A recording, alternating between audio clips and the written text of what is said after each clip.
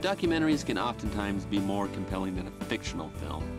In recent years, there have been a flood of documentaries, with quite a lot of them being outstanding. The following movies are the ones that stuck with me the longest, the ones I thought about for days, months, even years later. For this list, I've decided not to include any music-related films, as I will save that for another time. So here's Film Maniac's top 7 favorite documentaries. Number 7, The King of Kong, A Fistful of Quarters. Meet Billy Mitchell. Billy has a knack for being a total ass. Billy also happens to be really good at video games, particularly Donkey Kong. Many years ago, Billy Mitchell set a world record in Donkey Kong, and no one has ever even come close. Enter Steve Wiebe, an average family man who one day decides to break the record, which he does. But Billy's homies call it fraudulent. The entire movie chronicles this ongoing battle for the highest Donkey Kong score, and it's also quite hilarious. Number 6, Bus 174. Back in the year 2000 in Rio de Janeiro, a bus full of people was hijacked by a bandit named Sandro. The movie not only follows the events as they unfold, but also focuses on Sandro. And as the viewer, you eventually come to understand why this man is the way he is, with really not much fault. If my mom was murdered in front of me at a young age, and I was forced to live on the streets with absolutely no one caring about me, would I resort to crime to survive? The movie is more tense than any thriller, especially since I was unfamiliar with the story.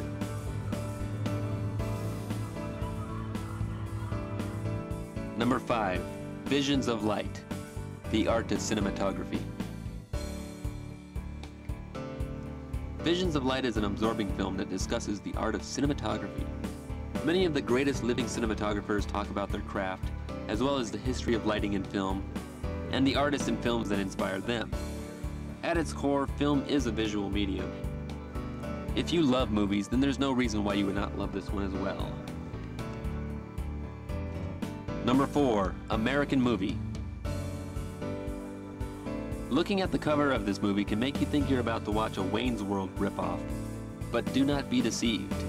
American Movie is a very funny film about Mark Borchardt, a man who is obsessed with making movies.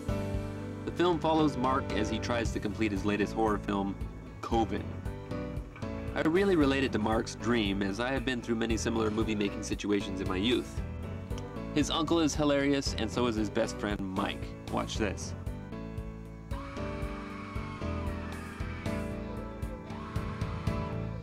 A very entertaining movie not to be missed. Number 3, Capturing the Friedmans.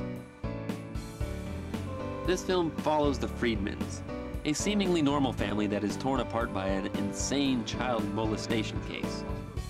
The father and son are accused by other children of unspeakable crimes, as the dad taught a class at his house after school. The son denies doing it, but then pleads guilty in order to help out with the father's sentence. What's really creepy is the family recorded a lot of footage, including the trial and the aftermath. What's great about the movie is that you never really know what happened. The dad definitely had issues, but you're not quite sure if what had been accused actually happened.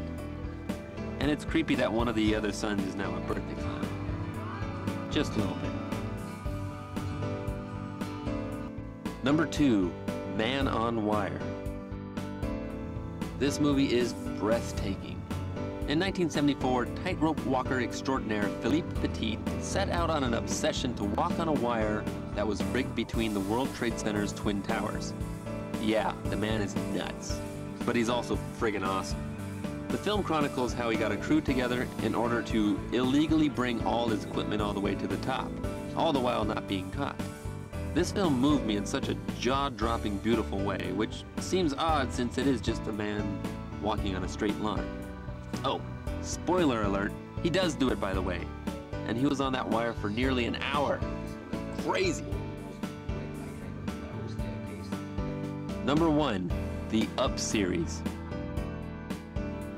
In 1964, director Michael Apted interviewed a bunch of 7-year-olds, and has been back every 7 years to do it again. There are 7 films so far, and the experience of watching these is something I'll never forget. You see how these people change throughout the years, and also how they stay the same. Film critic Roger Ebert said about the films, "An inspired, almost noble use of the film medium, apt that penetrates to the central mystery of life. I honestly have to say this is one of the greatest things I've ever seen. I'll say it again. This is one of the greatest things I've ever seen." I look forward to the next chapter in a couple of years, and I highly recommend the Up series to everybody.